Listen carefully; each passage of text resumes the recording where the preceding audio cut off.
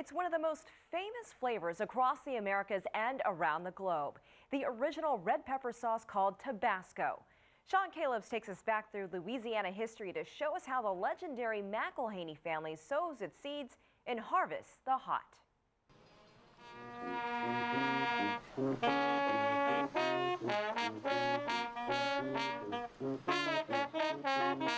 Think of New Orleans and you think food. It's going to be a new creation. Think of its food and you think spicy. And when it comes to hot sauce, this is arguably the gold standard. It's the hot sauce. It's the original hot sauce, but to me, it's a hot sauce that if you just use the original Tabasco, it doesn't take away the flavor of what you're trying to create. Scotty Craig's restaurant, Katie's, was voted the best neighborhood restaurant by 3 New Orleans publications. So you know his soft shell crab, covered with a rich crawfish sauce, will knock your socks off. And you guessed it, the key ingredient in the sauce, Tabasco. All different concoctions of Tabasco are in every nook and cranny in this restaurant. The customers love it because they can play around with the different sauces and they can try different things. To get to the root of Tabasco, you have to come here, a 2-hour ride west from New Orleans to a rich, fertile environment called Avery Island. In 1868, Edmund McElhaney started the company when he planted the first Tabasco peppers here. The story is that the seeds came up from Central America, and they gave my great-grandfather a handful and said, here, put these on your food. They taste really good. He liked them. Then he took some of the seeds and grew them out. More than 150 years later, Tabasco remains a private company, still in the McElhaney family, and family members like Harold Took Osborne truly learned the business from the ground up. And you can see the differences. This is one that's ready to pick. Now, we won't start harvesting these for a while, but you can see the colors, how they turn. They start out as a flower, they grow up and to become a green pepper, and then you can see it starting to change to an orange, and then they get red, and then they get Tabasco red. To this day, all the peppers for Tabasco are picked the same way Osborne's great-great-grandfather did in the 1800s. It's all hand harvested. We've been trying to develop a way to actually take it off the plant easier because you're looking at quite a bit of labor to actually pick the plant. But why mess with success? Today, Tabasco is an international powerhouse. Tabasco sauce is now sold in more than 160 countries around the world. And while 98% of the peppers are now grown in Central and South America, the genesis starts right here. All of the seeds for all the peppers grown all around the world come from right here in Avery Island, Louisiana. Colombia is one of our best markets. There's the Cauca Valley is incredibly fertile. I mean, more so even than the Mississippi Delta. Really? And it's just incredibly, and we produce more Tabasco out of there than anywhere else. The family learned the western slope of the Andes from Peru through Central America on into Mexico produces the richest yield. And the proof. When you bite into one of these peppers, you know it. You know it. So it's off to what's called the mash warehouse for the ultimate test. So you don't need much. In fact, you can take just about that much.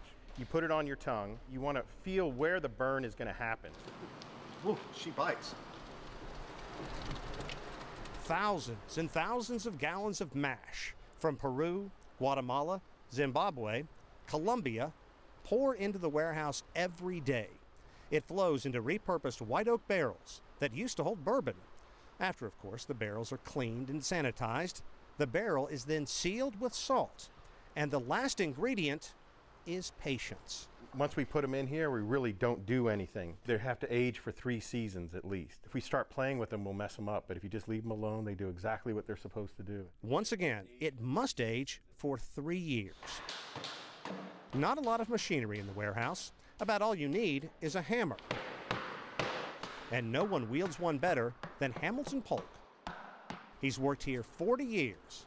This batch is from Honduras. And what I'm looking for is aroma, the smell. See, that's 3-year-old. And then that's the real thing, isn't it? That's the real Tabasco. Then I'm tasting it for taste. That's good. That's real good. At any given time, there are 50,000 barrels here. 123 barrels from Colombia, 119 from Guatemala, and 115 from Peru. From here, high tech takes over.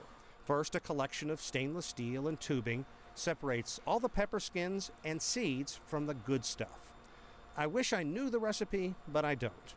All I can say is there is a healthy dose of vinegar and salt wafting through the air that leaves us choking and hacking as we pour out of the mixing room.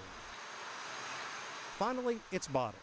Peppers are grown in South and Central America, shipped to Louisiana for processing, and then back out all over the globe. Japan is the single largest market after the U.S., driven by Southern California. They even have a special seal to sell to the Queen of England. It's got the royal warrant on it, which is a new thing for us. We're happy and proud to have received it. It's just a mark of quality for a product to be sold to the Queen. In many ways, Edmund McIlhenny made Tabasco an international company from the beginning by selling the sauce to the British Army. As Great Britain's empire grew and flourished, so did Tabasco.